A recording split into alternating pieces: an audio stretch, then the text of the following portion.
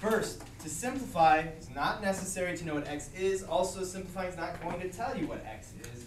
It's impossible to know what x is because we don't know that this is supposed to come out to be like any number, like 5. If we knew that, then we can figure out what x is. But for now, the way it looks, what could x be? X. Yeah, any number can be plugged in for x. Now, again, it does not mean. Shh, Hunter, turn your body this way. Thank you. Ridiculous request. We do not need to put anything in for x either. To simplify, we're just going to make this expression simpler to explain that, or simplify it, and then I'll show you what that means, why it's called simpler. Okay, Hunter? Can you stop breaking time off to go bathroom? You're always welcome to use the bathroom. The procedure for that is to take out your agenda, fill it out, hold it in there. I don't know how to do my business. I don't know the break. You still need a pass to be in the hallway. Okay. So let me just throw this out there. Let's say I put the 10x, right? I take this 3x and put it next to there and have minus 20 minus 1. Okay. Now, as we move forward and we mature and we advance and we get better at simplifying these expressions, you're not going to have to physically write this down. Right? But because this is true, it allows us to simplify. Cool? I'm confused how you got 21. Okay. Fair enough question. You think it should be like minus 19 or something? Yeah. Okay. So the first thing to understand is that this negative sign, in essence, it belongs to the 20. Yeah. Okay. Let's simplify this a bit. Let's use like a simple little example using just some numbers. All right. So I'll write this, but instead of using 10x and 3x, I'll just throw some random numbers in there. Okay. Let's imagine I had 70 minus 20. The 20 will stay the same, plus 14 minus 1. So I just traded these out for some random numbers. Okay? But the minus 20 and the minus 1 are the same. Imagine what this is telling us we're supposed to do. Okay? Just addition and subtraction. Here we are on this thing. What's this called? Number line. Okay? So we start out at 70. Okay? Way down here at 70. And let's say that this is 0. Started at 70. Now we're supposed to do what? Minus 20. What does that mean on the number line that you're supposed to do? Go backward. Go left 20. Okay? So we go left 20, and now we're at 50. Okay? And then move forward 14, which would put us in here, right? So it'd be 64. Put us around 64 there. And then we move back 1, and we're at 63. Okay? So all in all, after we've done a move left and right and all that stuff, we're at 63. Agreed? Okay. But what if I started by going back negative 20? If I just started at 0, went back negative 20, right? Everybody on board? Went back 20. And let's say I went back 1. So essentially this is what I've done so far. Can I go back 20 and back 1 first? Where are we? At 21. Back 20, back 1, negative 21. So now I'm at negative 21. Then could I go 70 to the right and then 14 to the right? Or I could add 70, 14 and go right that much. Right?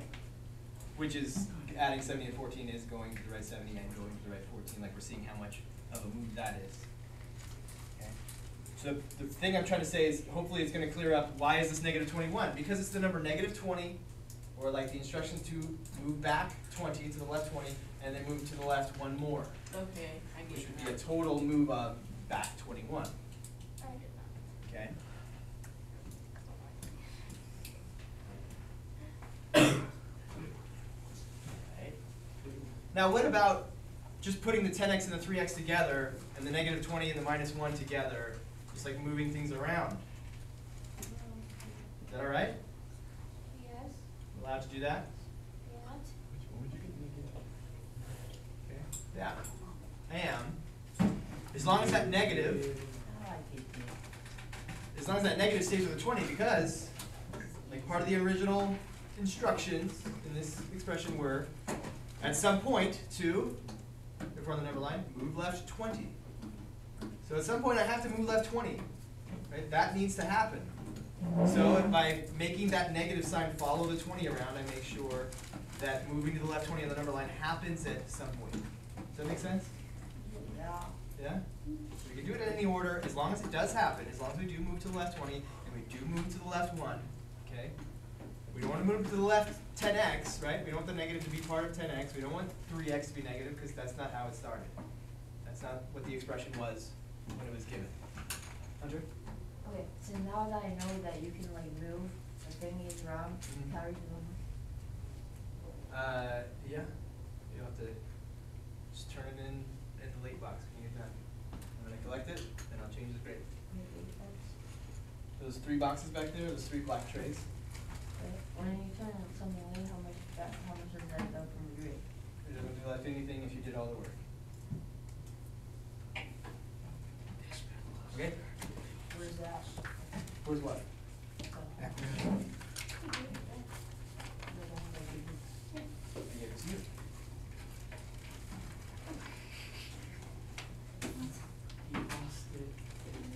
You crumbled it in your bag. All right, let's keep concentrating on this. Okay. Now, again, like I said, we're not going to have to move these next to each other every time, because eventually we'll see, like, well, this is, like, air quotes here, move to the right 10x, and later, move to the right 3x, right? Well, that'd be the same as moving to the right 13x. Does that make sense? It's almost an analogy, right? But you can see it as moving on the number line this much. I don't know how much an x is, but if I ever did find out, moving to the right 10 of those and moving to the right 3 of those would be the same as moving to the right 13 of those. Or, this is 10 of x's, and this is 3 also of x's. These are the same thing. It's like apples and apples. Okay? This is 10 x's.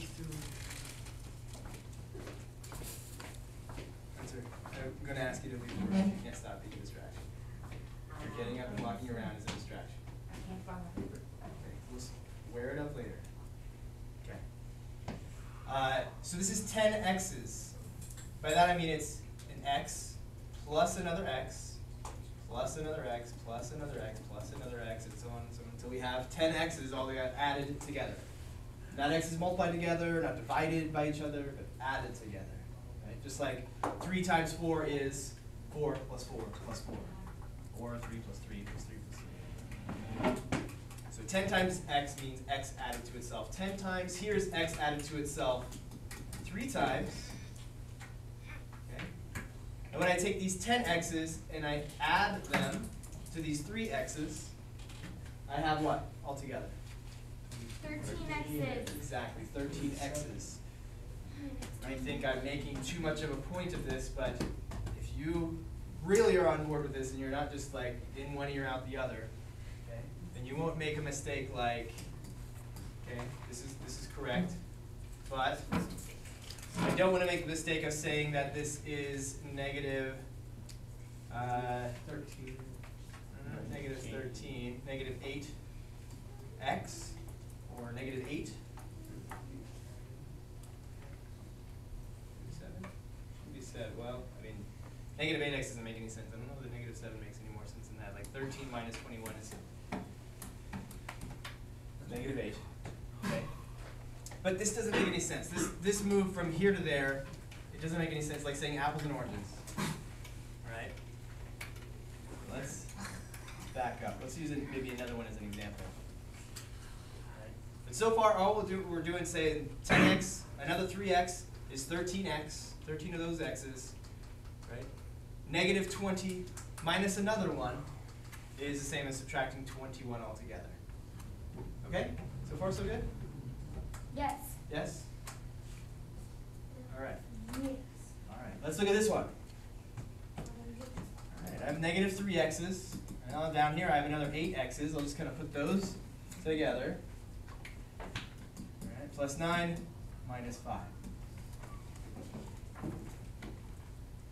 Again, I could kind of do this in my head.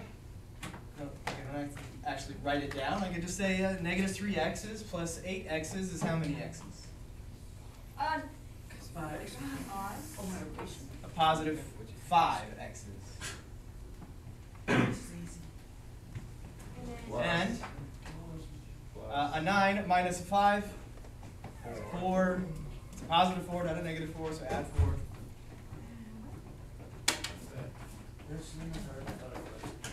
Yeah. Good.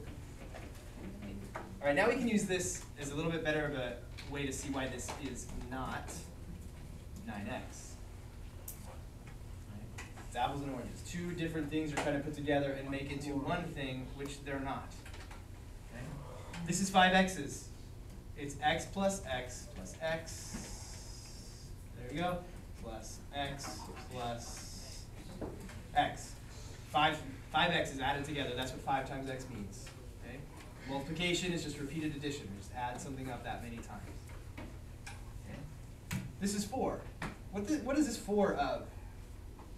It's even more like specific and exact than saying x's, right? It's actually like a specific thing. Isn't it plus 1? Yeah. What are we adding up to get 4? The number 4? A bunch of 1s. Okay? So we have here 4 things. Those things are all 1s. Okay? Again, if it's not in one or out the other right now, you'll make fewer mistakes. We have 5 of this kind of thing. We have 4 of this kind of thing. If we're trying to add them together, we do have, like, I can count 1, 2, 3, 4, 5, 6, 7, 8, 9, like, alphanumeric characters, but they're not all x's. They're not all 1s. So there's not 9 of anything. Not 9 of any one thing like this is saying. This is saying we have 9 of these x's. We don't. We have 5 of these x's. These are not x's. So we don't collect together and say that there are 9 of them. I thought they'd put my fingers. Okay. You're right? Yep. All right. Wait, what happened? 5 x's, 4 1s is not 9 x's. It's 5 x's and 4 1s, and we just kind of hit a dead end until we know what x is and can plug it in, multiply it by 5, and then add the 4. You just can't simplify it anymore. Make sense? Hunter? Can you move the thing, the thing, Notepad? paper thing?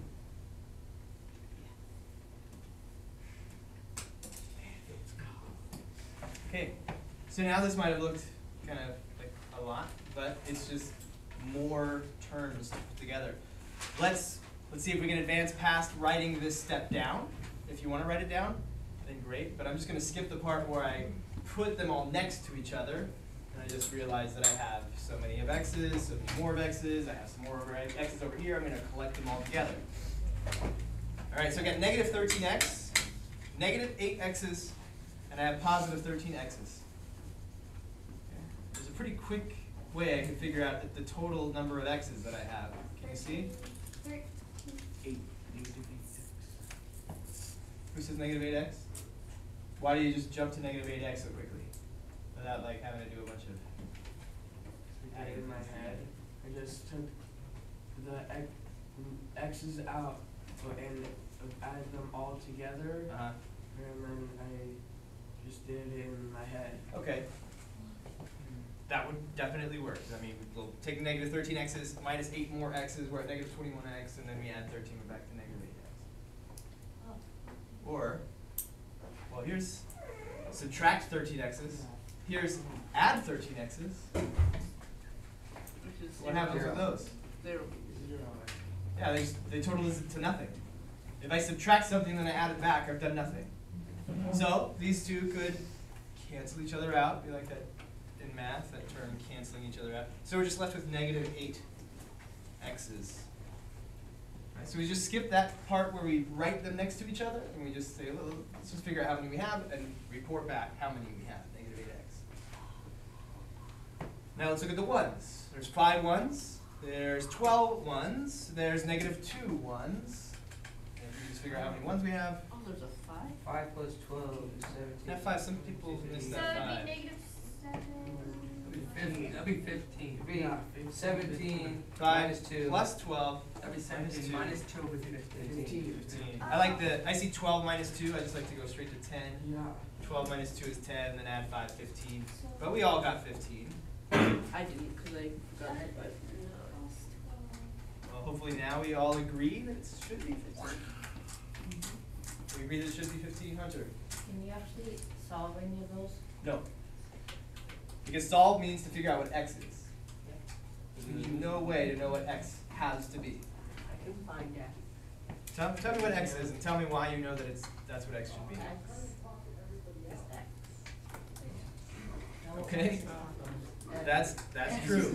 X is x. Well, if you write x equals anything, then it can x is equal to But that's me saying this is what x is, and I'm just inventing it.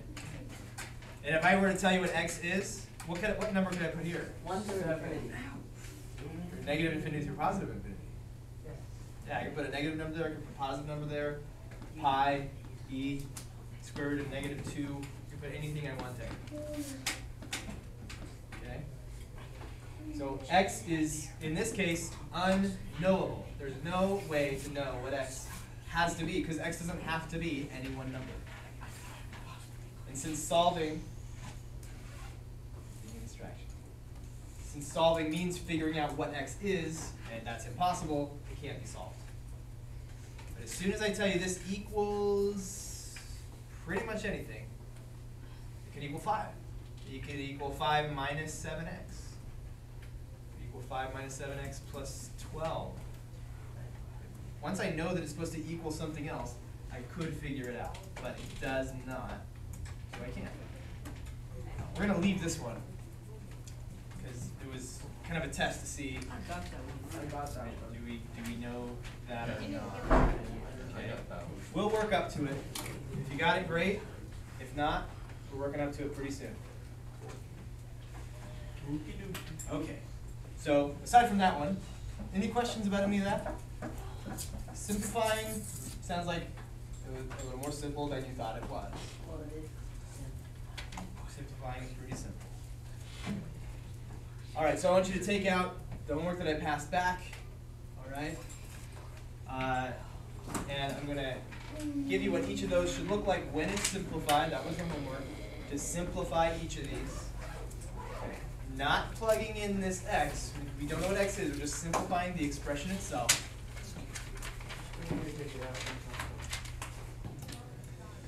So we have 7x minus an x. So this one is just one that came up quite a few times. So we have, well, let's talk about multiplication. 3 times 4 is just 4 plus 4 plus 4. We just have like literally 3 4s added together. So 7x, which means 7 times x, means that we have 7 x's. 1, 2, 3, 4, 5, 6, 7 x's. We have 7x minus an x. Well, we have 7 x's. We're going to take an x away. We're left with 6 x's. Of course, you don't see me circle that in white. 6 x's is what I have left.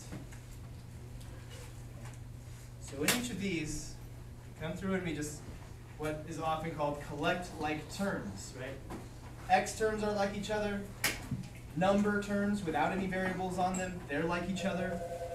X squareds, if there were any x squareds, which there aren't here, if there were, we would put those together. If there are any y's, we'll put the y's together, put the z's together, right? The positives and the negatives together, and then we figure out there's some positive x's left, some negative x's left, some positive z's left, or some negative z's left over. What do we have when we put it all together? Okay.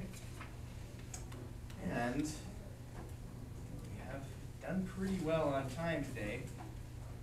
you have gone through, the first thing we did with this sheet is you took 9 and you plugged it in for x. Well, sorry, you plugged 9 in for these x's, put 3 in for these x's, 2 for these, and so on and so on. Okay? Now you simplified them. I want you to go through. The homework for next time will be to have taken that same number that you plugged in, like 9 for this case, plug 9 in here. Right? Plug 3 in here. Now you plugged it into this long version, you simplified it, now plug 3 in there, plug in 2 there, plug in -4 there, right? Now make sure it's all simplified correctly. You've got the correct simplifications there, right?